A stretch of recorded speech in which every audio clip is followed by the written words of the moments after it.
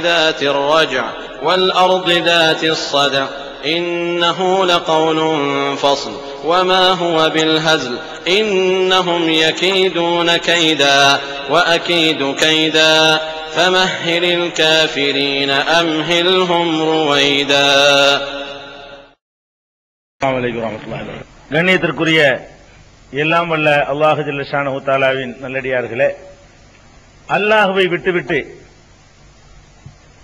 இறந்து போனவர்களை அல்லது அவர்கள் மகான்கள் என்று நம்பக்கூடிய உயிரோடு உள்ளவர்களை பிரார்த்திப்பதும் அவர்களிடத்திலே தங்களுடைய தேவைகளை முறையிடுவதும் நேர்ச்சை செய்வதும் அடக்கத்தலங்களிலே போய் சஜிதா செய்வதும் இப்படிப்பட்ட காரியங்களை எல்லாம் செய்யக்கூடியவர்கள் தங்கள் தரப்பிலே என்ன ஆதாரத்தை வைத்து செய்கிறார்கள் என்று கேட்கும் பொழுது அவர்கள் நமது நடைமுறையில் இருக்கிற சில உதாரணங்களை முன்வைத்து அதையே ஒரு ஆதாரமாக காட்டி தங்கள் செயலை நியாயப்படுத்துகிறார்கள். என்ன உதாரணம்? இதான் உங்கள்ட்ட ஆதாரம். என்ன உதாரணம் காட்டுறாங்கன்னு கேட்டா, நம்ம ஒரு முக்கியமான தலைவரை பார்க்க வேண்டியிருக்கு, ஒரு பிரதமரை, ஒரு முதலமைச்சரை நம்ம பார்க்க முடியுமா? முதலமைச்சரை போய் நேரா நீங்க எல்லாம் போய் பார்க்க முடியுமா? முடியாது.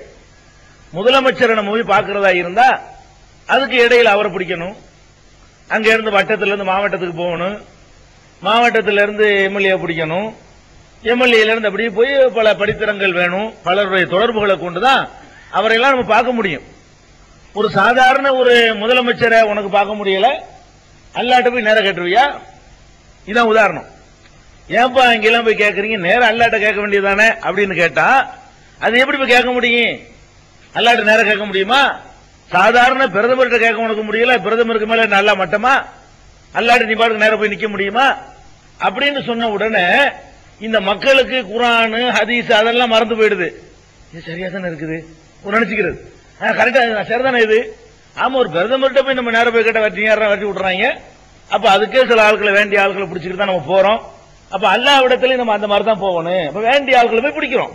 வேண்டிய ஆட்கள் மூலமாக அணுகுவது என்பதுதான் உலகத்தில் உள்ள நடைமுறையா இருக்குது அப்படின்னு ஒரு உதாரணம் காட்டுவாங்க. சில பேர் என்ன உதாரணம் காட்டுவாங்க? உங்க மேல ஒரு வழக்கு போட்டாங்க, பல செக்ஷன் போட்டிருக்காங்க, 304 400 சொல்றாங்க, ஒன்னும் புரியாது உங்களுக்கு. நீங்களே போய் வழக்கு வாதாடுவீங்களா?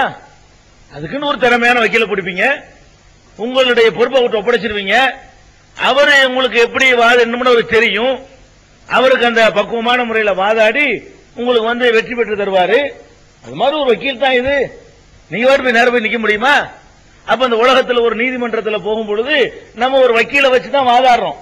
இந்த நடைமுறையை பாக்குறான்ல, இதோட மார்க்கத்தை கம்பேர் பண்ண உடனே சரிதான் அது சரிதான், அது நம்ம இப்படி அல்லாட்ட போறது. அவங்களுக்கு எவ்வளவு பக்குவமா தெரியும், அல்லாட்ட எப்படி சொன்னா அல்லாவுக்கு பிடிக்கும், எது அல்லாவுக்கு பிடிக்காது.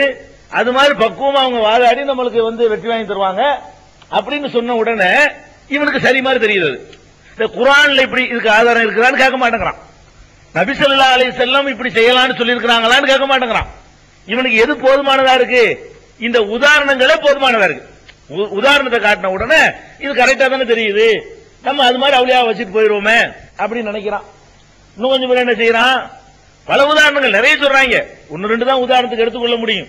எல்லாமே ஒரே மாதிரியான அம்சத்தில் கூடியாந்துரும். இது சரியான ஆய்வு பண்ணோம்னு சொன்னா எந்த உதாரணம் சொன்னாலும் நீங்க பதில் சொல்லிட்டு போயிருவீங்க. கரண்ட் இருக்குது, உதாரணம் பயங்கரமான பவர்ல வருது, அந்த பவரோட கொண்டு ஒரு 0 வோல்ட் பல்பு போட்டா எரியுமா? எரியாது. அந்த 0 வோல்ட் பல்புக்கு ஒரு டிரான்ஸ்பார்மர் வச்சு அது வேண்டிய அளவுக்கு அந்த என்ன சக்தி கொடுக்கலாம்னு தெரியும். டிரான்ஸ்பார்மருக்கு கரண்ட் அப்படித்தான் வரும். அல்லாங்கிறது பயங்கரமான கரண்ட். அதை உனக்கு எவ்வளவு தேவைங்கிறது கரெக்டா அதை ஒழுங்குபடுத்தி எப்படி டிரான்ஸ்பார்மர் தேவையான வோல்டேஜ் கொடுத்து இந்த 0 வோல்ட் பல்பை எரிய வைக்குதோ அந்த மாதிரி தான் அவுளியாங்கிறது. அந்த பவரோட போய் நீ மோதினா நிக்குவியா? எரிஞ்சு சாம்பலா போயிட மாட்ட அப்படின்னு சொன்ன உடனே சரிதான்ப்பா, நம்ம அவ்வளவு பெரிய இடத்துல போய் தொடுவானே சாக்கடிக்கிற இடத்துல, இது ரொம்ப டிசியா மாத்தி தருது ஏசிய, இதுக்கு போயிருவோம். அது AC current, அல்லாஹ்ங்கிற current AC current, சாக்கடிச்சு போடும். இவர் டிசியா மாத்தி கொடுக்கிறாரு அவுளியா, இந்த டிசியை போய் பிடிச்சிக்கிடுவோம். டிசி தான் பேட்டரி கரண்ட் ஆகி தர்றது, தொட்டாலும் சாக்கடிக்காது, பவர் இருக்கும். அப்ப அந்த மாதிரி டிசியா மாத்தி கொடுத்துறாருன்னு சொல்லிட்டு அதுல இது கரெக்ட் மாதிரி தெரியுது. அப்ப இந்த ஒரு இது சரியாங்கிறத முடிவு பண்ணிட்டோம்னா முக்காவாசி பேர் திருத்திடுவாங்க. முதலாவது விஷயம், இந்த உதாரணங்கள்லாம் பைத்தியகாரத்தனமான உதாரணங்கிறத நான் கடைசியா சொல்றேன். அல்லாஹ்வுக்கு உதாரணம் காட்டலாமா? முதலாவது டாபிக். இப்படி எல்லாம் அல்லாஹ் பத்தி பேசுறோம். அல்லாஹ் பத்தி பேசும் பொழுது குர்ஆன் எடுத்து பேசணுமே தவிர, நபி ஸல்லல்லாஹு அலைஹி வஸல்லம் ஹதீஸை வச்சு பேசணுமே தவிர, இந்த மாதிரி உலகத்தில் நடக்கிற உதாரணங்களை காட்டி பேசுவதற்கு மார்க்கத்தில் அனுமதி இருக்கிறதா? இல்ல. முதல்ல உதாரணம் காட்டுறதே பாவமாயிரும். அல்லாஹ் பத்தி பேசும்போது நீதிபதி மாதிரி, அல்லாஹ் முதலமைச்சர் மாதிரி, அல்லாஹ் கரண்ட் மாதிரி, அல்லாஹ் இது மாதிரின்னு சொல்லி உதாரணம் காட்டுறமே, உதாரணம் காட்டுறது பாவம். ஏன் பாவம்? அல்லாஹ் தன்னுடைய திருமறையில் அழகா சொல்றான், வலம் யகுல்லஹு குஃபுவன் அஹத், அவனுக்கு நிகராக யாரும் இல்ல. இருந்தா தான் உதாரணம் காட்டலாம். ஒரு உதாரணம் காட்டுறதா, எனக்கு உதாரணம் காட்டுறதா என்னை மாதிரி ஒரு ஆள் இருக்கணும், அப்பதான் உதாரணம் காட்டுவோம். என்னை மாதிரி யாரும் இல்லைங்கும் போது என்னை கொண்டு இதுக்கு உதாரணம் காட்ட முடியுமா? இவர் மைக்கு மாதிரி தான் சொல்ல முடியும். எனக்கு மைக்கு ஏதாவது சம்பந்தம் இருக்கா? சம்பந்தம் இல்லாத காட்டக்கூடாது. உதாரணம் காட்டுவதா இருந்தா அது மாதிரி இருக்கணும். அப்ப அல்லாஹ்வுக்கு நீங்க உதாரணம் காட்டுறீங்களே, அல்லாஹ் மாதிரி யாரு இருக்கிறா? நீதிபதி அல்லாஹ் ஒண்ணா? முதலமைச்சர் அல்லாஹ் ஒண்ணா? நீதிபதியை அணுகிற மாதிரியே அல்லாஹ் அணுகணும் நீங்க நினைக்கிறீங்க? ஒரு முதலமைச்சர்கிட்ட எப்படி நடக்கணுமோ அப்படித்தான் அல்லாஹ்ட்ட நடக்கணும் நீங்க நினைக்கிறீங்க? அல்லாஹ் தான் சொல்றானே, உலகுக்குள்ளஹு குஃபுவன் அஹத், குல் ஹுவல்லாஹு சூராவுல கடைசி வசனத்துல அல்லாஹ் சொல்ற 112வது அத்தியாயத்துல அல்லாஹ் அற்புதமா சொல்றான், குல் ஹுவல்லாஹு அஹத் அல்லாஹு ஸமத் லம் யலித் வலம் யூலத் வலம் யகுல்லஹு குஃபுவன் அஹத், அவனுக்கு நிகரா யாரும் கிடையாது. அப்ப அல்லாஹ்வுக்கு நிகரா யாரும் கிடையாதுன்னு சொன்ன பிறகு நம்ம எப்படி நீதிபதியை போல, மின்சாரத்தை போல, வக்கீல போல, நீதிபதியை போல? முதல்ல அனுமதியே கிடையாது. இன்னொரு இடத்துல அல்லாஹ் சொல்லி காட்டுறான், சூரத்து ஷூரா 11வது வசனத்துல அல்லாஹ் சொல்லி காட்டுறான், லைஸ கமிஸ்லிஹி ஷைஉன், அவனை போல எதுவுமே கிடையாது. லைஸ கமிஸ்லிஹி ஷைஉன், அவனை போல எதுவும் கிடையவே கிடையாது. உதாரணம் பேசாத. அல்லாஹ் பத்தி பேசினா அல்லாஹ் தனியா நிப்பாட்டிக்கிட்டு பேசணும். அல்லாஹ்வுக்கு நிகரா எதுவும் கிடையாதுன்னு சொல்லும் பொழுது எப்படி நீங்க உதாரணம் காட்டலாம்? இதாவது அவனை போல இல்லைன்னு சொல்லப்படுது. தெளிவாக உதாரணம் காட்டுறதுன்னு சொல்றான் அல்லாஹ். அல்லாஹ் யாசின் சூராவுல ரொம்ப அழகா சொல்றான், வரபலனா மஸலன் வ நஸிய ஹல்கா கால மன் யுஹில் இலாம வஹிய ரமீம். யாசின்ங்கிற சூராவுல அல்லாஹ் சொல்றான், நம்ம எல்லாம் மூத்தா பண்ணலுக்கு ஓதுறமே அதுல தான் சொல்றான் அல்லாஹ், விளங்குறது இல்லை நம்ம. வரபலனா மஸலன், இந்த மனிதன் நமக்கு போய் உதாரணம் காட்டுகிறான். இவன் இந்த அற்பத்தில் அற்பமா இருக்கக்கூடியவன் படைச்ச இறைவனாகி எனக்கு உதாரணம் காட்டிட்டு திரியறான். நசிய ஹல்கா, அவனை நான் படைத்திருப்பதை மறந்து விட்டான். நீ யார எனக்கு உதாரணம் காட்ட? நீ யாரா? நான் உன்னை படைச்சிருக்கிறேன், இந்த அண்ட சராசரங்களை எல்லாம் படைச்சிருக்கிறேன், நீ என்னைய மாதிரி ஒண்ணு இருக்குன்னு உதாரணம் காட்டிட்டு திரியா அப்படின்னு சொல்லி அல்லாஹ் கடும் கோபமான வார்த்தை என்ன செய்யறான், யூஸ் பண்றான். வரபலனா மஸலன் வ நஸிய ஹல்கா, இந்த மனிதன் நமக்கு உதாரணம் சொல்லிக் கொண்டிருக்கிறான், எனக்கு போய் உதாரணம் சொல்லிக் கொண்டிருக்கிறான். வ நஸிய ஹல்கா, அவனை நான் படைத்திருக்கிறேனே அதை மறந்து விட்டான். அப்ப நான் அவனை படைச்சிருக்கிறேன், என்னால் படைக்கப்பட்டவன், படைக்கப்பட்டவன் படைக்கப்பட்ட பொருளை கொண்டு போய் என்னோட கம்பேர் பண்ணி உதாரணம் காட்டுகிறான் என்று சொல்லி அல்லாஹ் கோபப்படுறான். அப்ப இந்த வக்கீல நீதிபதிங்கிற அடிப்படை எவ்வளவுதான் உங்களுக்கு அற்புதமான உதாரணமா தெரிஞ்சாலும் சரி, இப்படி பேசுறதே பாவம், இப்படி பேசுறதே குற்றம், இப்படி பேசுறது அல்லாஹ்வுக்கு பிடிக்காது, இப்படி பேசுறதே ஷிர்க். உதாரணம் காட்டணும்னு நீங்க ஈக்குவல் ஆகிவிட்டீல. நீங்க அவுலியாவை பத்தி பேச போய் அவுலியாவை அல்லாவை ஈக்குவலாக்க போய் அல்லாவை முதலமைச்சர் ஈக்குவலாக்கி, அல்லாவை நீதிபதி ஈக்குவலாக்கி, அல்லாவை மின்சாரத்தை ஈக்குவலாக்கி, இப்படி நிறைய ஷிர்க் வைக்க ஆரம்பிச்சு. ஒரு ஷிர்க் செய்யறதுக்காக வேண்டி இந்த ஒரு பொய்யை மறைக்க 9 பொய் சொல்லுவாங்கல்ல, ஒரு பொய் சொல்லி போடுவான், அதை மறைக்கணுமேங்கிறதுக்காக ஒரு பொய், அதை மறைக்கிறதுக்காக வேண்டி இன்னொரு பொய். அப்ப ஒரு பொய் சொன்னான்னு வைங்களேன், வருஷம் ஒரு 9-10 பொய் சொல்லிதான் அவன் முடிவான். நிறைய இழுத்துட்டே போய் சங்கிலி தொடர் மாதிரி. அந்த மாதிரி தான் ஒரு இணை வைப்ப தப்பான வாதத்தை சொல்லி நியாயப்படுத்தினா அதுல ஒரு இணை வைப்பு, அதுல ஒரு ஷிர்க், அதுக்கு ஒரு உதாரணம் காட்டினா அதுல ஒரு ஷிர்க். இன்னும் தெளிவாக அல்லாஹ் ரப்பல் ஆலமீன் சொல்லி காட்டுறான், ஃபலா தல்ரிபூ லில்லாஹில் அம்சால், அல்லாஹ்வுக்கு நீங்கள் உதாரணம் காட்டவே செய்யாதீர்கள். அப்படி கூட ஒரு ஆயத்துல அல்லாஹ் சொல்லி காட்டுறான், சூரத்து நஹ்ல்ல தேனிங்கிற சூராவுல 74வது வசனத்துல அல்லாஹ் சொல்றான், ஃபலா தல்ரிபூ, நீங்கள் கூறாதீர்கள், லில்லாஹி அல்லாஹ்வுக்கு அல் அம்சால், உதாரணங்கள் சொல்லாதீர்கள். அல்லாஹ் பத்தி பேசும்போது உதாரணம் இவ்வளவு தெளிவா இருக்கு. அல்லாஹ் பத்தி பேசினா உதாரணத்தை பேசக்கூடாது. நீ என்ன அற்புதமா தத்துவமா இருந்தாலும் சரிதான், அதை நீ பேசக்கூடாது. 16ல 74 சூரத்து நஹல்ல 74வது வசனத்துல அல்லாஹ் சொல்லி காட்டுறான். அப்ப இந்த உதாரணம் காட்டுவதற்கு எந்த ஒரு அருகதையும் நமக்கு கிடையாது. உதாரணம் ஒன்றது ஒரே ஆதாரம். இந்த கபருக்கு போவதற்கு, அங்க போய் பிரார்த்திப்பதற்கு, அதை கட்டி அழுவதற்கு என்ன கையில வச்சுக்கிற ஆதாரம் குர்ஆன் வசனமா இருக்கு? இல்ல. ரசூல் ஸல்லல்லாஹு அலைஹி வஸல்லம் அனுமதிச்சாங்களா? இல்ல. இவங்கள்ட்ட இருக்கிற ஒரே ஆதாரம் என்ன? இந்த உதாரணம் தான். இந்த உதாரணங்கள் கூடாது. அதே நேரத்தில் அல்லாஹ் என்ன சொல்றான் தெரியுமா? உதாரணம் எனக்கு காட்டக்கூடாதுங்கிறதுக்கு உதாரணம் சொல்றான். அல்லாஹ் சொல்றான், எனக்கு ஏன் உதாரணம் காட்டக்கூடாது தெரியுமா? ஒண்ணுல இருந்து நான் உதாரணம் காட்டுறேன், உனக்கு உதாரணம் காட்டுறேன் இப்ப அப்படின்னு சொல்லி அல்லாஹ் எப்படி சூப்பர் பாயிண்ட் அல்லாஹ் சொல்றான் பாருங்க. லரபலக்கும் மஸலம் மின் அன்ஃபுசிக்கும் அல்லாஹ் சொல்றான். இது சூரத்து ரூம்ங்கிற அத்தியாயத்தில் 28வது வசனம். டேய், உனக்கு நான் ஒரு உதாரணம் சொல்றேன்டா. என்ன சொல்றேன்னு பாப்போம். நீ ஒரு எஜமான், ஒரு அடிமையை காசு கொடுத்து வாங்குற. அல்லாஹ் சொல்றான், நீ ஒரு முதலாளி, ஒரு அடிமையை ஒரு மனுஷன். அந்த காலத்துல அடிமை இல்ல. அந்த காலத்துல மனிதர்களே சந்தையில் விற்கப்படுவாங்க, ஆடு மாடு மாதிரி. அப்படி வாங்கப்பட்டவனு சொன்னா வேலைக்கார மாதிரிலாம் கிடையாது, அவனுக்கு உரிமையே கிடையாது. வேலைக்காரன் இருந்தா நம்மகிட்ட இருப்பான், போடான்னு போயிருவான், அவன் நம்மளை எடுத்துட்டு போயிருவான். அடிமைங்கிறவன் எங்கேயும் போவே இயலாது. போனாலும் பிடிச்சு கொடுத்துருவாங்க. எல்லாரும் சேர்த்து ஒப்புக்கொண்ட ஒரு அம்சம் அது அந்த காலத்துல இருந்துச்சு. ரசூல் ஸல்லல்லாஹு அலைஹி வஸல்லம் காலத்துல, அதுக்கு முன்னாடி ரொம்ப காலமா அந்த அடிமைங்கிறது இருந்துச்சு. இந்த அடிமையை அல்லாஹ் உதாரணம் காட்டுறான். நீங்க ஒரு அடிமை, நீங்க காசு கொடுத்து வாங்கிட்டு வர்றீங்க.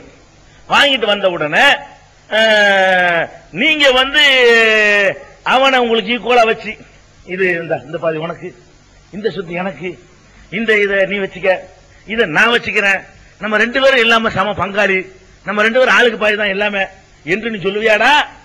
உனக்கு நான் உதாரணம் காட்டுறேன் அப்படிங்கிற அல்லாஹ். அப்ப நீ உன்னுடைய இதுல பங்கு வைக்க மாட்ட, உன்னுடைய அடிமைன்ற உன தனியா ஒதுக்கிற. அடிமைக்கு உனக்கும் இருக்கிற வித்தியாசத்தை விட உனக்கும் எனக்கு வித்தியாசம் கூட இல்லையா? அல்லாஹ் கேட்கிறான். உங்களுக்கும் அடிமைக்கு என்ன வித்தியாசம்? மனுஷங்கள் 2 பேரும் ஒண்ணுதான். சின்ன ஒரு அந்தஸ்துலாம் 2 பேருக்கு வித்தியாசம் இருக்குது. அல்லாஹ்வுக்கு உங்களுக்கு எவ்வளவு பெரிய வித்தியாசம் இருக்கு? உதாரணம் காட்டக்கூடாதுங்கிறதுக்கு அல்லாஹ் ஒரு உதாரணம் காட்டுறான். எனக்கு உதாரணம் நீ காட்டுறியா? நான் உனக்கு உதாரணம் காட்டுறேன். இப்ப எப்படி இருக்கு உனக்கு? அப்ப உன் வீட்டு வேலைக்காரனுக்கு பாதி பங்கடா ஒத்துக்குறியா? கடையில லேபரா வச்சுக்கிறீங்க இல்லங்க, அவனை நான் காலைல 8ல இருந்து 12 வரைக்கும் நான் உட்காந்துக்கிறேன், நீ 12ல இருந்து 4 வரைக்கும் நீ உட்காந்து எல்லாம் காசு வாங்கி போட்டு சொல்லுவீங்களா?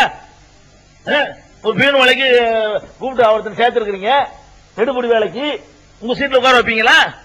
அப்ப நீ ஒரு முதலாளின்னு சொல்லிட்டு அவனை வேலைக்காரன் உட்கார வைக்க மாட்டேங்கிற, ஒரு எஜமான்னு சொல்லிட்டு அடிமை உட்கார வைக்க மாட்டேங்கிற, ஏன் சீட்ல கூட உட்கார வச்சு போடுற. ஏன் சீட்ல கொண்டாந்து ஒரு என்னுடைய கால் தூசிக்கு சமம் இல்லாத, அற்பத்தில் அற்பமான, என்னோட ஒப்பிட்டு பார்க்க முடியாதவர்கள் எல்லாம் கொண்டாந்து என்னுடைய இடத்துல உட்கார வச்சு போடுற. இவர் அப்துல் காதர் ஜிலானி அல்லாஹ்வுக்கு அடுத்த வீட்டுக்காரரு, அல்லாஹ் ஓய்வு எடுக்கும்போது இவர் உட்கார்ந்துக்குவாரு. இப்படி ஆக்குறீங்களப்பா? கோபுரம் அல்லாஹ் யாரு என்ன நினைச்சு எனக்கு உதாரணம் காட்டி தெரியுற அப்படின்னு அல்லாஹ் கேட்கிறான். அதே நேரத்தில் இன்னொரு விஷயம் இருக்குது. அல்லாஹ் ஒரே ஒரு உதாரணம் காட்டுறான் அவன் தனக்காக வேண்டி. அந்த உதாரணம் காட்டுவது கூட நீங்க உதாரணம் காட்டக்கூடாதுங்கிறதுக்காக வேண்டி தான் காட்டுறான். அல்லாஹ் எப்படி சொல்லி காட்டுறான்னு கேட்டா, அல்லாஹ் நூறு சமாவாத்தி சூரத்து நூறுனே ஒரு அத்தியாயம், ஒளி பிரகாசம் ஜோதின்னு ஒரு அத்தியாயம் இருக்குது 100. அந்த அத்தியாயத்தில் அல்லாஹ் சொல்லி காட்டுறான், அல்லாஹ் நூறு சமாவாத்தி வல்லர், நான் அல்லாஹ்வாகிய நான் இருக்கிறேனே, இந்த வானம் பூமி எல்லாத்துக்கும் ஒளியா இருக்கிறேன். இந்த சூரிய ஒளிலாம் இவ்வளவு பயங்கர ஒளிங்கிறீங்க, இதெல்லாம் நான் போட்ட பிச்சை ஒண்ணும் இல்ல, இதெல்லாம் கணக்கே கிடையாது. இதெல்லாம் மிஞ்சின ஒளி தான். வானம் பூமி மொத்தத்தை எடுத்துக்கொண்டால் அத்தனைக்கும் ஒளி வீசக்கூடியவனாக நான் இருக்கிறேன். என்னுடைய ஒளியை நீங்க புரிந்து கொள்வதாக இருந்தால் எதுக்கு அல்லாஹ் சொல்றான்னு கேட்டா, உலகத்தில் இல்லாததையா சொல்லி சொல்லி காட்டி, உலகத்தில் இல்லாத பொருளையா சுட்டி காட்டி அப்படி உதாரணம் காட்டுறான். இல்லாததான் அல்லாஹ் கூட உதாரணம் காட்டுறான். எப்படி காட்டுறான்னு பாருங்க. மஸலு நூரிஹி கமிஷ்காத், அவனுடைய ஒளி என்னுடைய ஒளிக்கு உதாரணம் என்ன தெரியுமா? ஒரு விளக்கு மாடம், விளக்கு வைக்கிற மாடம் தெரியுமில்ல, அந்த காலத்துல விளக்குகளை வைக்கிறதுக்கு ஒரு மாடம் மாதிரி வச்சிருப்பாங்க, அதுக்குள்ள விளக்கு வைக்குவாங்க. அந்த மாதிரி லைட்லாம் இல்லாத காலம். என்னுடைய ஒளிக்கு உதாரணம் என்ன கேட்டா, ஒரு மாடம் இருக்குன்னு வைத்துக் கொள்ளுங்கள். ஃபீஹா, மாடம் எதுக்கு சொல்லப்படுதுன்னா, பெரிய இடத்துல வெளிச்சம் குறைவா போயிடும். ஒரு மண்ணெண்ணெய் விளக்க கொளுத்தி இந்த ஹால்ல நடுவுல வச்சு சொன்னா அந்த வெளிச்சத்துல யாராலையும் ஒண்ணுமே பண்ண இயலாது. அதே மண்ணெண்ணெய் விளக்க ஒரு 5க்கு 5 ரூமுக்குள்ள வச்சு சொன்னா அது ரொம்ப பிரைட்டா தெரியும். எவ்வளவுக்கு இடத்தை சுருக்குறீங்களோ அந்த வெளிச்சம் ரொம்ப என்ன செய்யும், பிரைட்டா தெரியும். அதனால ஒரு 0 வால்ட் பல்ப் இருக்குல்ல, அதை டேபிள் லாம்ப வச்சு நீங்க படிக்கலாம். 0 வோல்ட் பல்ப் உங்க இடத்துக்கு சின்னத்தை இடத்தை சுருக்கிட்டீங்கன்னு சொன்னா அதுல என்ன செய்யலாம், கீழே புஸ்தகத்தை வச்சு படிக்கலாம். அப்ப இடத்தை சுருக்க சுருக்க வெளிச்சம் பிரைட்டா இருக்கும். அல்லாஹ் என்ன செய்யறான்னு கேட்டா, அந்த பிரைட்டுக்கு உதாரணம் காட்டுறான். ஒரு மாடத்தை வச்சுக்க, சின்ன மாடம், அந்த குழி, மாட குழிம்பாங்க இல்லையா, அந்த மாட குழிய வச்சுக்க. அது எவ்வளவு இருக்கு மாட குழிங்கிறது, எவ்வளவு இருக்கு, இப்படி ஒரு அரை அடி, இப்படி ஒரு அடி, ஒண்ணுக்கு அரை தான் மாட குழின்னு வைக்கிறாங்களே. ஒரு அடி இந்த காலத்துல பாத்துருக்க மாட்டீங்க, கிராமங்கள்ல உள்ளவங்களுக்கு தெரியும் இல்லைங்களா, சிட்டில உள்ளவங்க அதை பாத்துருக்க மாட்டீங்க. மாட குழிலாம் வாசல்ல விளக்கு வைக்கிறதுக்கா வைப்பாங்க. அந்த மாட குழி இருக்குது.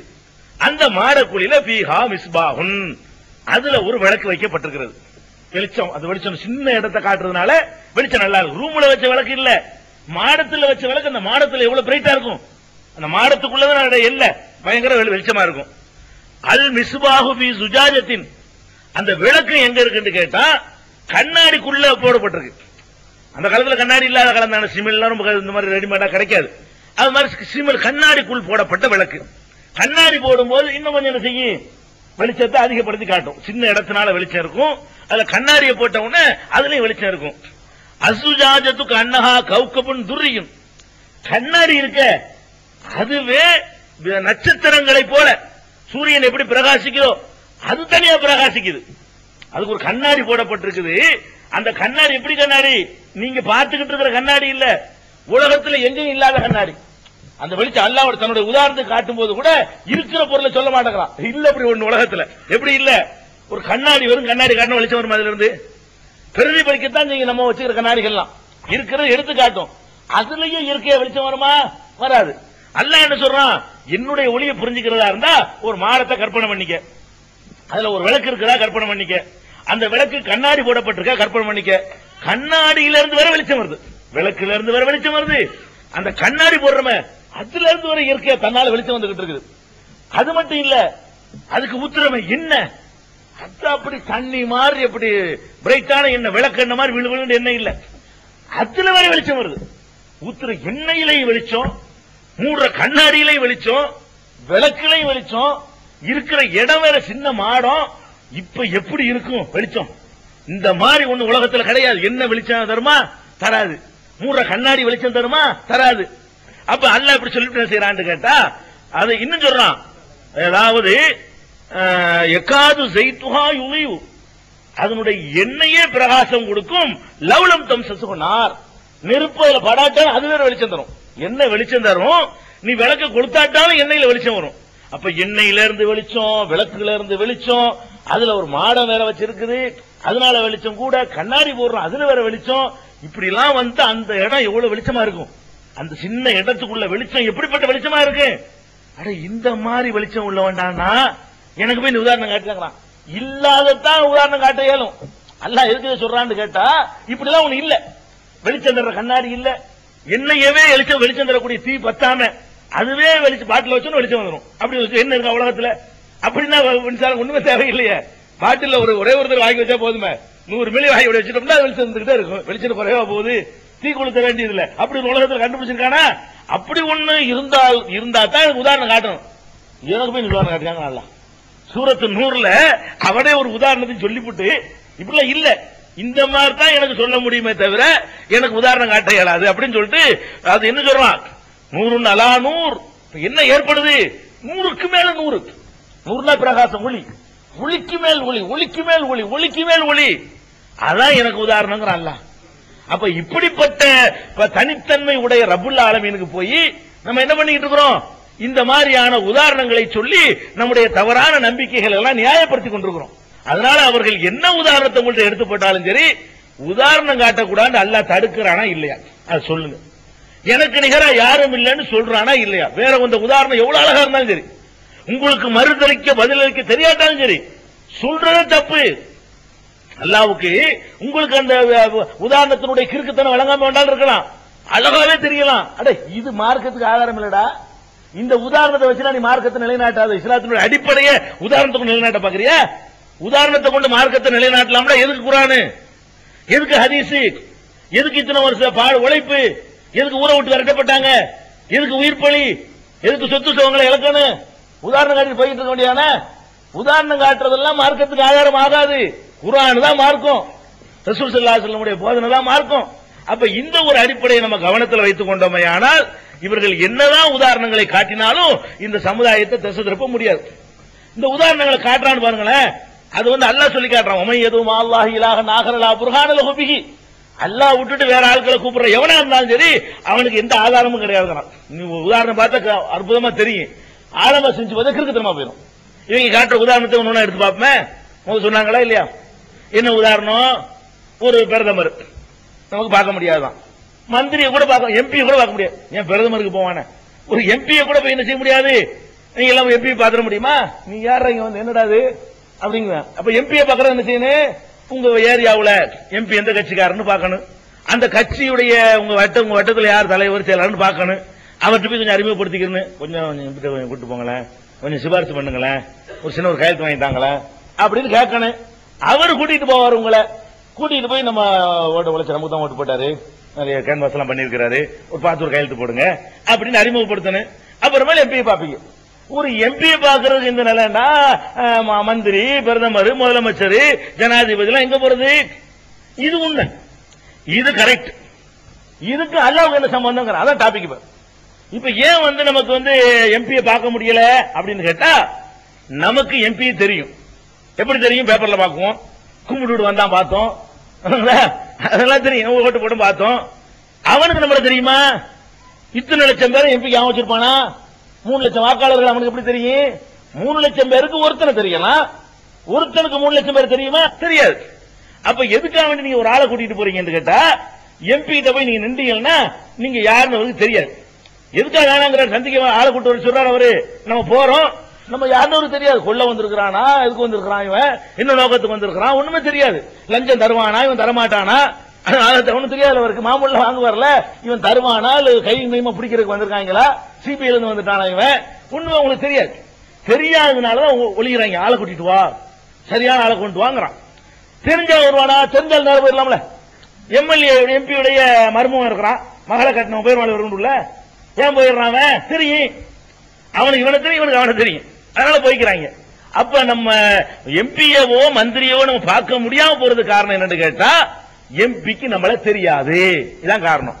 அப்ப நீ அல்லாஹ்வுக்கு உதாரணம் காட்டினா அல்லாஹ்வுக்கு உன்னையே தெரியாதா? இதான் கேள்வி. நான் அல்லாஹ்ட்ட போய் யா அல்லாஹ் எனக்கு ஒரு ஆம்பளை பிள்ளையை தான் கேட்கிறேன். அல்லாஹ் அப்படி எட்டி பாக்குறான், இவன் யாரா புது ஆளா இருக்கிறான்? அல்லாஹ் சொல்லுவானா? இவனை நான் பார்த்ததே இல்லையே, இவன் என்னடா நீ நீலாம் கேட்கிற, நீ யாரா, நீ எதுக்கடா அங்க வந்த அப்படி கேட்பானா? அப்ப இவங்க காட்டுற உதாரணம் கிறுக்குத்தனம் பாத்தீங்களா?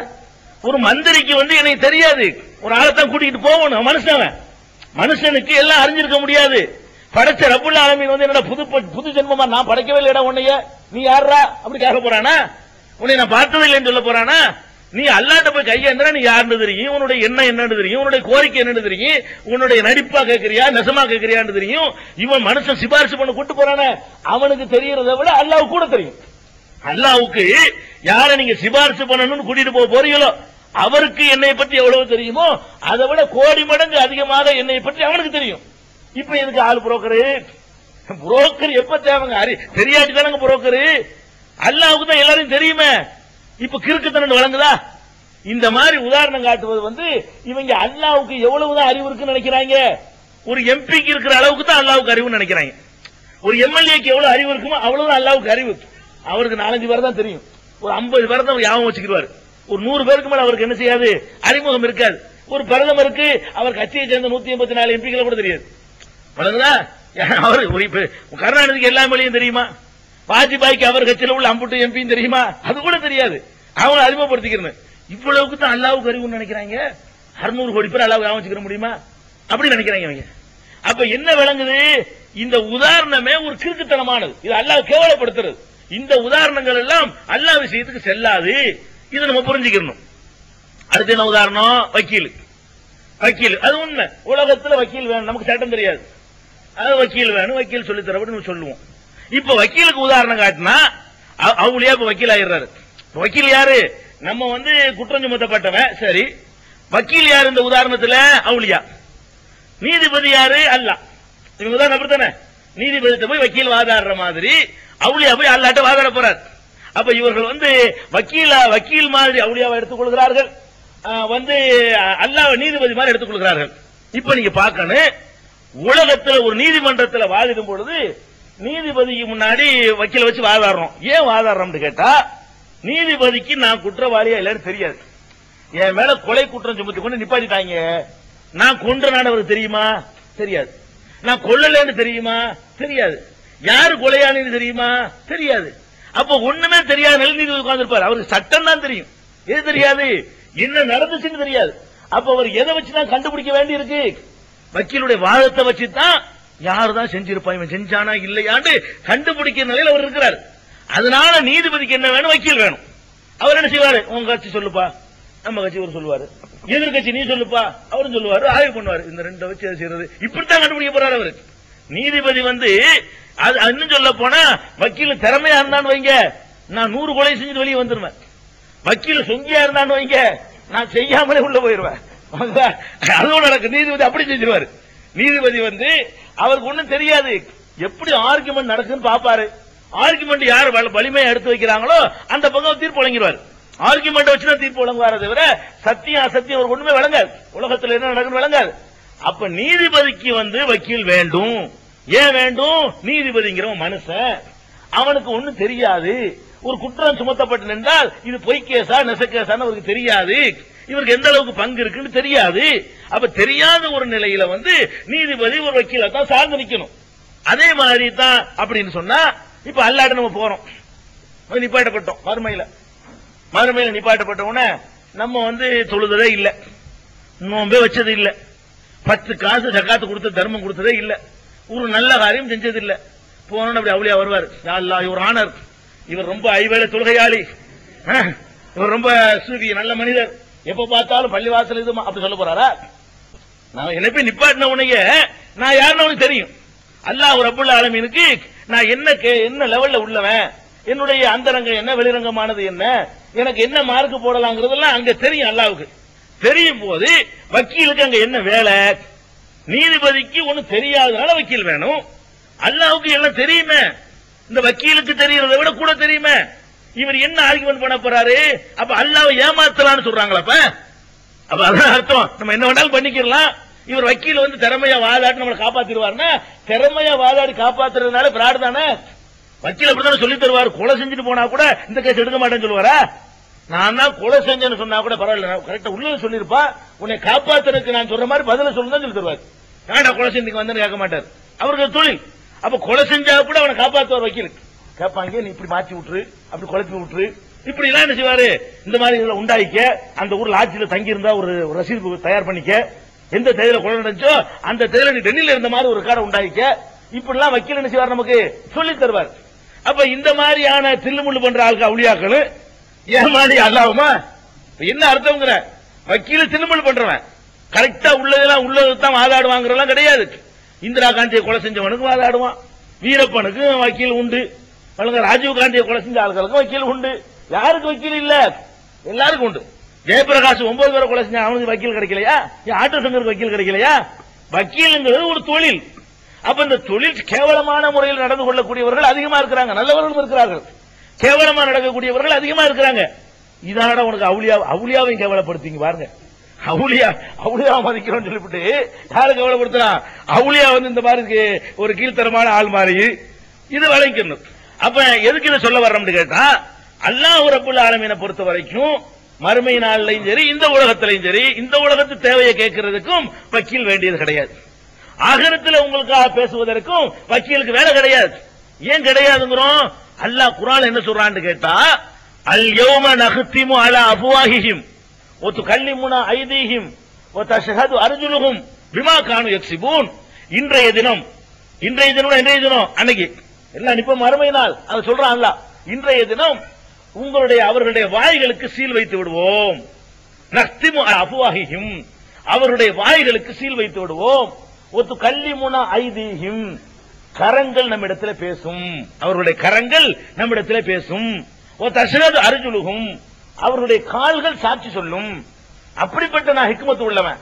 வக்கீல வச்சு கண்டுபிடிக்க போறேன்னா, உனக்கு எதிராக உன்னுடைய கையை பேச வைக்குவேன், உனக்கு எதிராக உன்னுடைய கால்களை சாட்சி சொல்ல வைக்குவேன். அந்த மாதிரியான ஒரு நாள் இருக்குன்னு சொல்லித்தான் அல்லாஹ் ரப்புல் ஆலமீன் தன்னுடைய திருமறையில சொல்றான். அவனுக்கு பேரே மாலிக் யௌமித்தீன். அல்லாஹ்வுடைய சிபத்துல ஒரு சிபத்து என்ன? அந்த நியாய தீர்ப்பு நாளுக்கு ஒரே அதிபதி அவன் தான். இங்கேயாச்சும் ஒரு ஆட்சி பொறுப்பை பங்கு வச்சு கொடுத்துருக்கான். நீ தமிழ்நாட்டை நீ பாத்துக்க, நீ மதுரை கலெக்டரா இருந்துக்க, நீ இந்தியாவுக்கு பிரதமரா இருக்க, நீங்க கொடுத்துருக்கான். அங்க அது கொடுக்க மாட்டான், மாலிக் யௌமித்தீன் தான். அங்க என்னது, முழு அதிபதி அவன் தான். நியாய தீர்ப்பு நாள்ல யாருக்கு எந்த ஒரு இதுவும் கொடுக்கறதே கிடையாது. நியாய தீர்ப்பு நாளுக்கு ஒரே அதிபதியாக அவன் தான் திகழப் போகிறான், மாலிக் யௌமித்தீன். இன்னொரு சொல்லி காட்டுறான், ஹஷாத்தில் அஸ்வாத்துல் ரஹ்மான், ரஹ்மானுக்கு முன்னாடி எல்லா ஓசைகளும் ஒடுங்கிவிடும். பேச இயலாது. வக்கீல் வாதல புரியல, ஒவ்வொருத்தரும் நப்சி நப்சியா ரசூல் ஸல்லல்லாஹு அலைஹி வஸல்லம் சொல்றாங்க. அங்க நிப்பாட்டப்பட்ட உடனே எல்லாரும் நப்சி நப்சி, என்னைய காப்பாத்து, அவ்வளவுதான். இதை தாண்டி அடுத்த ஆளுக்கு பேசுற நிலையில அந்த நாள்ல இருக்கவே இருக்காது. அல்லாஹ் சொல்லி காட்டுறான், யௌம யஃபிருல் மர்உ, குர்ஆன், மின் அஹீஹி வ உம்மிஹி வ அபீஹி வ ஸாஹிபத்திஹி வ பனீஹி லிகுல்லி இம்ரிஇம் மின்ஹும் யௌமஇதின் ஷானு யுக்னிஹி. அல்லாஹ் சொல்றான். இதுக்கு என்ன அர்த்தம்? அன்றைய தினத்திலே மனிதன் ஓட ஆரம்பிப்பான். யாரை விட்டுட்டு ஓடுவானா? மின் அஹீஹி, கூட பிறந்த சகோதரனை விட்டுட்டு ஓடுவான். தம்பிக்காக வேண்டி அண்ணன் உசுர கொடுப்பான், அண்ணனுக்காக தம்பி உசுர கொடுப்பான். தம்பி உடையான் படைக்கு அஞ்சான் வாங்க, அதெல்லாம் உலகத்துக்கு தான். தம்பி உடையான் படைக்கு அஞ்சான்ங்கிறதுலாம் அங்க ஒன்னு தம்பியும் கிடையாது, அண்ணனும் கிடையாது. யௌம யஃபிருல் மர்உ மின் அஹீஹி, கூட பிறந்த சகோதரனை விட்டுட்டு ஓடுவான் மனிதன். உம்மிஹி, அம்மா விட்டுட்டு ஓடுவான். அம்மாவை இழுத்துட்டு போவாங்க நரகத்துக்கு, அது இழுத்துட்டு போய் நம்மளை விட்டு ஓடுவான். அம்மா அம்மா கத்த மாட்டான். நமக்கு என்ன இப்ப, நாம் போவானா மாட்டேனா? அம்மா நரகத்துக்கு போகும்போது இவனுக்கு என்ன துடிக்கி? அம்மா காப்பாத்தணுமே, நம்ம நெருப்புல இருந்து நம்ம காப்பாத்தும், நம்மளை அழிச்சு காப்பாத்தும். உலகத்துல என்ன செய்வோம்? அம்மா மேல தீ பிடிச்சுன்னா நம்ம செத்தாலும் பரவாயில்லை, உளுந்து என்ன வந்தாலும் பரவாயில்லை, என்ன செய்வோம்? காப்பாத்துவோம். பொண்டாட்டியை காப்பாத்துவோம், பிள்ளையை காப்பாத்துவோம், அண்ணனை காப்பாத்துவோம். அதெல்லாம் இங்க. அங்க என்ன, அங்க நரகத்துக்கு இழுத்துட்டு போனாலும் இவன் என்ன செய்வான்? அது நம்மளுக்கு என்ன, எனக்கு என்ன செய்ய போறாள் அது சொல்லு. இதுதான் அவனுடைய ஒரே நோக்கமா இருக்குமா. அல்லாஹ் குர்ஆன்ல அப்படி சொல்றான். அப்ப யௌம யஃபிருல் மர்உ மின் அஹீஹி, கூட பிறந்த சகோதரனை விட்டு போடுவான். உம்மிஹி, அம்மா விட்டுட்டு போவான். ஸாஹிபத்திஹி, பொண்டாட்டி விட்டுட்டு போவான். பனீஹி, பிள்ளை விட்டுட்டு போவான். அப்ப லிகுல்லி இம்ரிஇம் மின்ஹும், ஒவ்வொரு மனுஷனுக்கும், நல்லா கவனிக்கணும், அவுலியா உட்பட அம்பியாக்கள் உட்பட ஒவ்வொரு மனுஷனுக்கும் அன்றைய தினத்திலே ஷானு யுக்னிஹி, அவனை காத்துக் கொள்ளக்கூடிய ஒரே அலுவல் தான் இருந்து கொண்டிருக்கும். ஒவ்வொரு மனுஷனுக்குமே அன்னைக்கு என்னது, நமக்கு என்ன, இதான். அப்ப அப்படிப்பட்டவர் இத்தனை லட்சம் பேருக்கு வக்கீல வரப்போறான். அவருக்கு எத்தனை பேருக்கு எல்லாம் கூப்பிடறான். இங்க இருந்துகிட்டு பக்கத்தில் உள்ள அப்துல் காதர் ஜிலானிங்கிறான், அங்க இருந்து கூப்பிடுறான், இங்க இருந்து 50 பேருக்கு அவர்ல வக்கீல். இப்ப அவர் தனக்கு ரிசல்ட் என்னன்னு அவர் தடுமாறிக்கிட்டு இருக்கிறாரு. ஒரு நபிமார்களும் நப்சி நப்சின்னு இருக்கிறாங்க. நபிமார்கள் அல்லாஹ் அப்படி சொல்லி காட்டுறான், பல நஸ்அல் என்னல் உருசில இலையும் வல நஸ்அல் என்னல் முர்சலீன், எந்த சமுதாயத்துக்கு தூதர்களை அனுப்பினோமோ அந்த சமுதாயத்தையும் விசாரிப்போம், தூதர்களையும் விசாரிப்போம். அல்லாஹ் சொல்றான். விசாரணை சமுதாயத்துக்கு மாத்திரம் இல்ல, சமுதாயத்தையும் விசாரிப்போம், சமுதாயத்துக்கு அனுப்பப்பட்ட ரசூல்மார்களை விசாரிப்போம். அல்லாஹ் குர்ஆன்ல சொல்றான். யாரு விசாரணை தப்பவே முடியாது. அப்ப வல நஸ்அல் என்னல்லதீன உர்சில இலைஹும் வல நஸ்அல் என்னல் முர்சலீன், ரசூல்மார்களையும் விசாரிப்போம், ரசூல்மார்கள் யாருக்கு அனுப்பப்பட்டார்களோ அவர்களையும் விசாரிப்போம். எந்த அளவுக்கு அல்லாஹ் சொல்ல சொல்றான்னா, ரசூலுல்லாஹ் சொல்ல சொல்றான், மா குன்து பிதஅம் மின ருசுலி குல் மா குன்து பிதஅம் மின ருசுலி, நான் ரசூல்மார்களிலே புதிதாக வந்தவன் அல்ல. எனக்கு முந்தி எவ்வளவு பேர் வந்திருக்காங்க, நான் முதல்ல வந்திருக்கேனா? ரசூலுல்லாஹ் அல்லாஹ் சொல்ல சொல்றான். சொல்லிட்டு வமா அத்ரி மா யுஃஅலு பி வலா பிக்கும், அல்லாஹ் என்னை என்ன செய்வான், உங்களை என்ன செய்வான் என்று எனக்கு தெரியாது, சொல்லிவிடுங்கள். எனக்கு என்ன ஜட்ஜ்மெண்ட் வழங்குவான் என்று எனக்கு தெரியாது என்று நபியே நீங்கள் சொல்லுங்கள். குர்ஆன் வசனம். மா அத்ரி மா யுஃஅலு பி வலா பிக்கும், எனக்கு அல்லாஹ் என்ன செய்வான், உங்களுக்கு அல்லாஹ் என்ன செய்வான் என்பதை நான் அறிய மாட்டேன் என்று நபியை நீங்கள் சொல்வீராக. இதுக்கு மேல என்ன கேக்குறீங்க? பெருமானார் ஸல்லல்லாஹு அலைஹி வஸல்லம் தனக்கு என்ன லெவல்ல, அதுதான் நம்மள துஆ செய்ய சொல்றாங்க. ஒரே ஒரு பதவி இருக்குது, ஒரு ஆளுக்கு தான் அல்லாஹ் கொடுக்க போறான், அது எனக்கு கிடைக்கும் ஆசை, கிடைக்கும் அடி சொல்ல முடியல, உங்களுக்கு கிடைக்கும் ஆசைப்படுறேன், எனக்காக நீங்கள் வசீலாங்கிற பதவியை கேளுங்க, சலூலியல் வசீலா, எனக்காக வேண்டி வசீலாங்கிற பதவியை கேளுங்க. ஃபைன்னஹு அலா தரஜாத்தி ஃபில் ஜன்னah, அது சொர்க்கத்தில் உள்ள உயர்வான ஒரு பதவி, ஒரு அடியாருக்கு தான் அல்லாஹ் கொடுக்க போறான், அந்த அடியாரை நான் இருக்க ஆசைப்படுறேன், எனக்காக நீங்கள் ரெக்கமெண்ட் பண்ணுங்க. என்ன வழங்குது அங்க? என்ன வக்கீலுங்கிற, என்ன வக்கீலுக்கு வேலை இருக்குது சிந்திச்சு பாருங்க. அப்ப இந்த வக்கீல் நீதிபதி இதெல்லாம் பேசவே கூடாது. அங்க வக்கீலுக்கு வேலையே கிடையாது. எல்லாம் கடுமையா அந்த நாளை பத்தி சுப்ஹானல்லாஹ் எத்தனை சூறாக்கள்ல சொல்றான். அதெல்லாம் குறிச்சிட்டு அவ்வளவு சூறாக்கள் இருக்குது. யௌம ததுஹலு குல்லு முர்தியத்தின் அம்மா அர்லாத் வ தலவு குல்லு தாத்தி ஹம்லின் ஹம்லஹா வ தரன்னாஸ சுகாரா வ மாஹும் பி சுகாரா வலாக்கின் அஸாபல்லாஹி ஷதீத். அல்லாஹ் என்ன சொல்றான் தெரியுமா? அந்த நாள் எப்படிப்பட்ட நாள் தெரியுமா? யௌம ததுஹலு குல்லு முர்தியத்தின் அம்மா அர்லாத். ஒரு கற்பனையா வச்சுக்கிறங்க. அந்த நாளுடைய கொடுமை எப்படிப்பட்ட கொடுமையா இருக்கும்னு கேட்டா, பால் கொடுக்கக்கூடிய ஒரு தாய் தன்னிடத்திலே பால் குடிக்கும் குழந்தையை மறந்து விடுவாள். எதை மறந்தாலும் ஒருத்தி மறக்க மாட்டாத. அவ தூக்கத்தை தியாகம் பண்ணி பால் கொடுப்பா, தன்னுடைய சுகங்களை தியாகம் பண்ணி அவ பால் கொடுப்பா. எவ்வளவு கஷ்டமா இருந்தாலும் தலைவலிக்குன்னு பால் கொடுக்காம இருப்பாளா? வயிற்று வலிக்குதுன்னு சொல்லி பிள்ளை போட்டுருவாளா? போட மாட்டா. தனக்கு எவ்வளவு கஷ்டங்கள் வந்தா கூட அந்த வேலையை கரெக்டா செஞ்சிருவா. அந்த நாள் எப்படிப்பட்ட நாள் சொன்னா, அந்த வேதனையை இங்க விட்டோம்னு சொன்னா ஒரு பொம்பளை பிள்ளைக்கு பால் கொடுக்க மாட்டான். அந்த அளவுக்கு குட்டுமையா இருக்குமா. ததுஹலு குல்லு முர்தியத்தின் அம்மா அர்லாத். பால் குடிக்கிற பிள்ளையை மறந்து விடுவாள். ஓ தலவு குல்லு தாத்தி ஹம்லின் ஹம்லஹா. ஒவ்வொரு கற்பிணியும் தன்னுடைய பிள்ளையை என்ன செஞ்சிருவா? வெளியேற்றி விடுவாள். 3 மாச கற்பிணியா இருந்தாலும் சரி. அந்த அதிர்ச்சி, அந்த கொடுமை எப்படிப்பட்டதா இருக்கு, கொடூரம் இருக்கும்னா, உள்ள கற்பையில ஒண்ணும் தங்காது. கற்பறையில தங்காம போறதுக்கு கடும் அதிர்ச்சி இருக்கணும். சாதாரண அறையில பயங்கரமான கவர் பண்ணி வச்சிருக்கான். இந்த கற்பம் தங்காதுங்கிறதா கோரியில ஒரு கேஸ் வரும், அதான் நடக்கும். அந்த மாதிரியான ஒரு வலிமையான இது. அதுல சின்ன சின்ன கற்பம் கூட தங்காதான். நல்லா சொல்லி காட்டுறான். ஒத்தரன்னாச சுக்காரா. மனுஷன்லாம் நீ பார்த்தோம்னு சொன்னா எப்படி இருப்பான் தெரியுமா? போதை வயப்பட்டவர்களை போல இருப்பாங்க. ஆனா உமாஹும்பி சுக்காரா, உண்மையில் போதை அடிச்சிருக்க மாட்டான். அந்த அதிர்ச்சியில அப்படி கதிகலங்கி போய் நிதானம் தவறி நிலை குத்தி நிற்பான்ல. அதிர்ச்சியான உன்னை பார்த்த உடனே என்ன நடக்குது ஏது நடக்குது ஒன்னும் புரிஞ்சுக்கிற முடியாது. அந்த மாதிரி நிற்பார்கள். இதுக்கெல்லாம் என்ன காரணம்னு கேட்டா, வலாக்கின் அஸாபல்லாஹி ஷதீத். அல்லாஹ்வுடைய அஸாப் அவ்வளவு கடுமையா இருக்கு அன்னைக்கு விசாரணை மன்றத்துல. அந்த மாதிரியான ஒரு மன்றத்துல போய் எல்லாரும் போதை அடிச்ச மாதிரி நிக்கக்கூடிய நாள், எல்லாரும் நிலை குலைந்து போய் நிக்கக்கூடிய நாள், எல்லாரும் நப்சி நப்சின்னு கத்தக்கூடிய நாள், எல்லாரும் வாய் திறக்க முடியாத ஓசை அடங்கி விடுங்கிறான. ஹஸாத்தில் அஸ்வாத்துல் ரஹ்மான், ரஹ்மானுக்கு முன்னாடி ஓசைகள் அடங்கிவிடும். வாய் திறக்க முடியாத ஒரு நாள், எதிர்கேள்வி கேட்க முடியாத ஒரு நாள். அப்படியான ஒரு நாள் நேரடியா கையில கொண்டு லிஸ்ட கொண்டு கொடுக்கிற ஒரு நாள். சார்ஜ் ஷீட் கொடுப்பான, மறுக்கலாம் முடியாது. இங்க கொடுக்க சார்ஜ் ஷீட் கொண்டாந்து தந்துருவான். நன்மை எவ்வளவு தீமை எவ்வளவு லிஸ்ட் கொண்டாந்தா உன்னுடைய சார்ஜ் ஷீட்டை பிடி. இருக்கிற கிதாபக்க உன்னுடைய கிதாபை நீயே படிச்சுப்பார். அங்க எப்படி இருக்காது, வக்கீல படிக்க சொன்னால சொல்ல மாட்டான். குரான் அப்படி இருக்குது. இருக்கிற கிதாபக்க உன்னுடைய கிதாபை உன்னுடைய ஏட்டை நீ படித்துப்பார். உன்னுடைய சார்ஜ் ஷீட் இருக்க குற்றப்பத்திரிகை அதை படிச்சுப்பார். கபாபி நப்சிக்கல் யௌம அலைக ஹசீபா.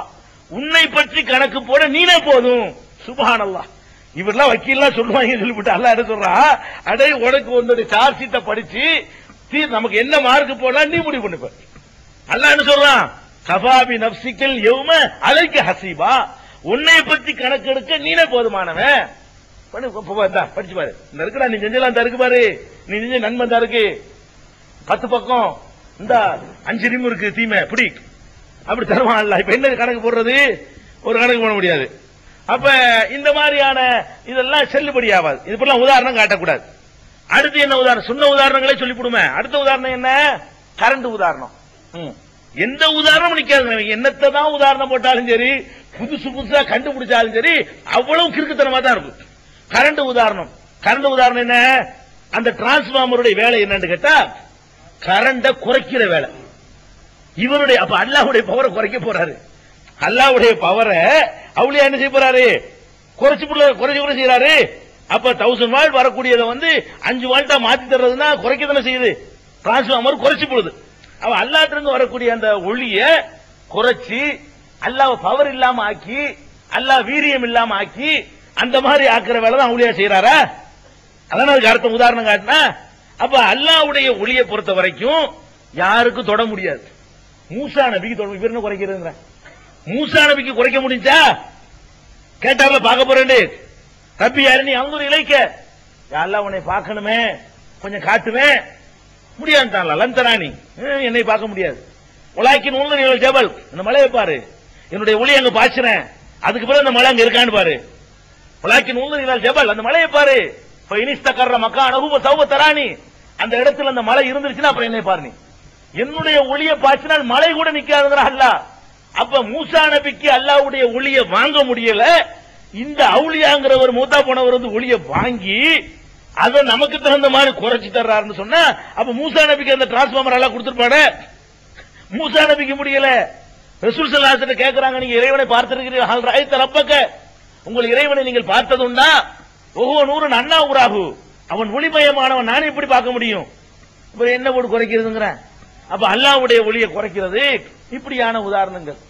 நம்ம ஒரு இந்த தௌஹீத் பிரச்சாரத்தை வந்து தீவிரமாக முடுக்கி விட்டது காரணமே இந்த மாதிரி ஒரு கிறுக்குத்தனமான உதாரணத்துக்கு பிறகு தான் வெறி பிடிச்ச மாதிரி நாங்க இறங்கணும். அந்த நிகழ்ச்சி கூட உங்களுக்கு சொன்னா ஒரு பயனுள்ளதா இருக்கும். வலிமார்கள் மாநாடுன்னு ஒரு மாநாடு போட்டாங்க பாருங்க. அப்ப நம்ம வாட்டு நம்ம நம்பிக்கை இல்லாம இருந்துகிட்டு இருந்தோம். வலிமார்கள் மாநாடுன்னு தஞ்சாவூர் ஆற்றங்கரை பள்ளிவாசல்ல ஒரு மாநாடு போடுறாங்க 1984. அப்ப அந்த மாநாடு வந்து யார் நடத்துறா தெரியுமா? ஜமாத்துல் உலமாங்கிற சபை நடத்துது. மார்க்க அறிஞ்சு இன்னைக்கு அல்லாஹ் அந்த மாதிரி நடத்துறால ஒருத்தர் இல்லாம ஆகிவிட்டான்.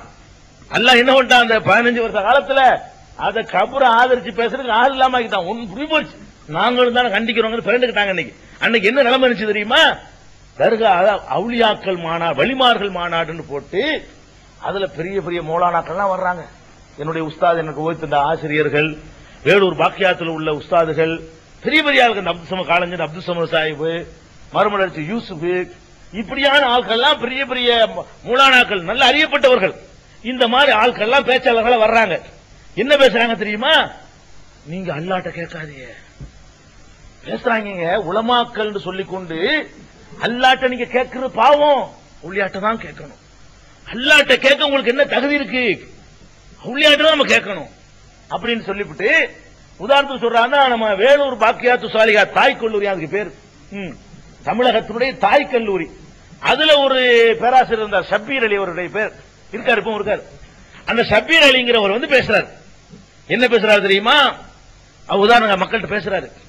இந்த மாதிரி நீங்க வந்து தோசை சுடுறதுன்னு வச்சுக்கிறீங்களேன் அப்படி சொல்றாரு அவரு. மார்க்கத்தை பேச வந்த உலமாக்கள் குர்ஆன் ஆயத்தை எடுத்து பேசாம என்ன பேசுறாங்க?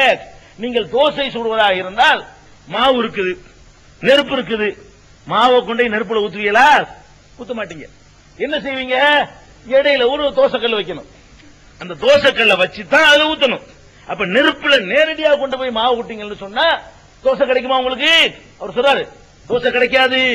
அப்ப அல்லாட்ட போய் நேரடியா முட்டினீங்கன்னா உங்களுக்கு இந்த கதி தான் ஏற்படும். அவுலியா மாதிரி அந்த ஒரு சட்டியை வச்சுக்கணும், தோசைக்கல்ல வச்சுக்கணும். அவர் வேணுங்கிற அளவுக்கு அப்படி ஆக்கி தருவாரு. நீங்க மாவு அதில் ஊத்தணும், உங்களுக்கு தோசை கிடைக்கும். அதுக்குத்தான் நாங்கள் அல்லாட்ட கேட்க கூடாதுன்னு சொல்றோம். பாருங்க, ஒரு பெரிய மதரசாவுல வந்துகிட்டு அப்பதான் வந்து குதிக்கிறோம் நாங்க. அங்கே சண்டைக்கு போய் அடிக்க மாட்டாங்க.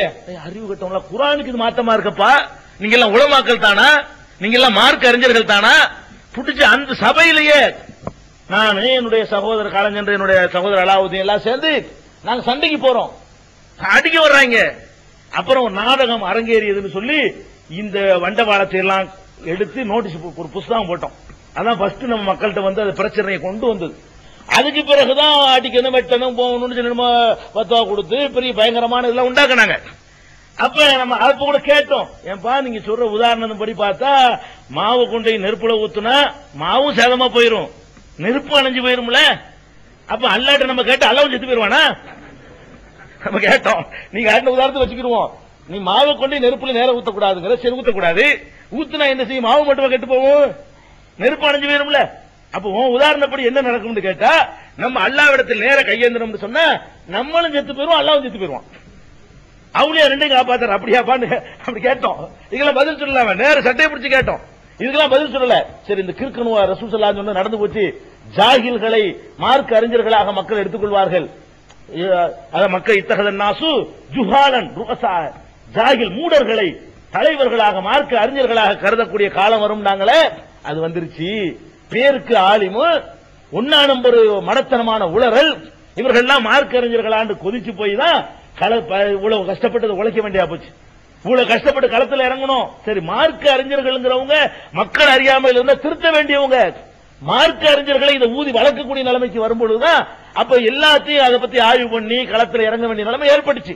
அப்ப இப்பதான் நாங்க விளங்கிக்கிட்டோம். நேர போய் ஆலிம்கள்ட்ட கேட்கிறோம், எங்க உஸ்தாதுகள்ட்ட கேட்கிறோம், இப்படிலாம் பண்றீங்க, இப்படிலாம் கெடுக்கலாமாங்க மக்களை, இப்படிலாம் அநியாயம் பண்ணலாமாங்க அநியாயம் பண்றீங்களா? மௌலுதுங்கிறீங்க, கத்தங்கிறீங்க, தட்டுங்கிறீங்க, தாயத்துங்கிறீங்க. அப்ப யாக்குத்துபான்னு சொல்லி ஒரு இதை பயங்கரமா ஓதுவாங்க. யாக்குத்துபான அப்துல் காதர் ஜிலானிய கடவுள் மாதிரி ஆக்கி புகழ்ற பாட்டு. அதுக்கு எங்க அண்ணன் பெரிய குறிப்புகள்லாம் எடுத்துட்டு போய் உஸ்தாதிட்ட போய் நானும் எங்க அண்ணனுமா போய் சண்டைக்கு போறோம். இவ்வளவு அநியாயம் இருக்குது, இவ்வளவு அக்கிரமம் பண்ணி வச்சிருக்காங்களே, இதை நீங்க நியாயப்படுத்திக்கிட்டு போய் ஓதிட்டு இருக்கிறீங்களே. அப்துல் காதர் ஜிலானி அல்லாங்கிறான். அதுல எப்படி சொல்றான்? ஒமையுனாதிசிமி அல்பம்பி கல்வத்திஹி அஸ்மம்பி ஹிம்மத்திஹி சர்மல்லி அஃபுவத்திஹி அஜப்துஹு முஸ்ரியம் மின்னஜிலி தாவத்திஹி ஃபல்யது அப்துல் காதிர் முஹியத்தீனி.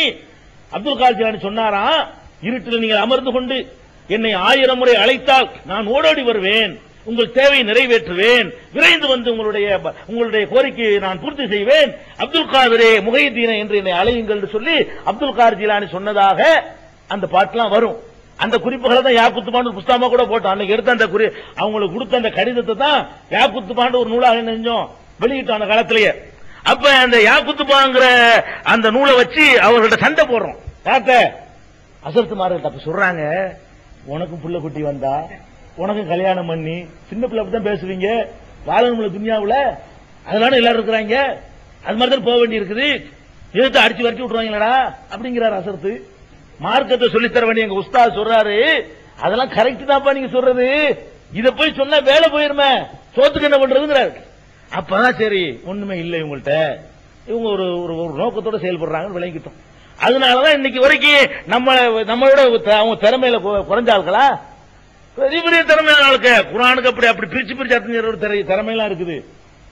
நீங்க சரியில்லை, என்ன சரியில்லை. அதனாலதான் நம்மளுடைய கேள்விகளுக்கு பதில் சொல்ல முடியல, தெரிஞ்சுக்கிட்டு மறைக்கிறாங்க. ஹக்குன்னு எதுவும் தெரியும், ஒரு சுயநலத்துக்காக மறைக்கிறதுனாலதான் நம்ம கிட்ட விவாதத்துக்கு வரமாட்டேங்கிறாங்க. என்ன காரணம்? நம்ம திறமையெல்லாம் இருக்குது, முடியும், இருக்கிறது பாத்தியில் இருக்கும், எப்படி முடியும்? அப்ப அந்த மாதிரியான உதாரணங்களை காட்டிக்கொண்டுதான் நாங்க அன்னைக்கு பார்த்தோம். ஒரு குர்ஆன் ஆயத்தை சொல்லி நியாயப்படுத்துவாங்களான்னு அன்னைக்கு படுத்தல. யாரு பேசினா தெரியுமா? காலஞ்சென்ற மறுமலர்ச்சி ஆசிரியர், அல்லாஹ் அவருக்கு ரஹ்மத் செய்யணும். அந்த சபையில ஒரு மௌலவிகள்லாம் ஜாகில்களா போன நேரத்தில் படிக்காத ஒரு மார்க்கத்தை அரபி படிக்காத மறுமலர்ச்சி யூசுப் நாவலர் என்பவர் மேடையில் போட்டு சொன்னாரு, நீங்கள் எல்லாம் மௌலவிகளா, நீங்கள் எல்லாம் மார்க்க அறிஞர்களா, வலிமார்கள் மாநாடு என்று போட்டு நீங்கள் மக்களை திருத்தி எடுக்க வேண்டிய நிலையில அவர்களை இணைவிப்பு கொண்டு போறீங்களே.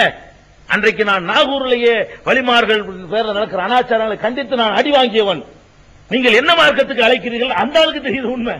மறுமலர்ச்சி ஆசிரியர் யூசுப் அந்த நேரத்தில் பேசினாரு, அவரை பாராட்டி நம்ம நோட்டீஸ் போட்டோம். ஒருத்தன் தான் பேசினான்.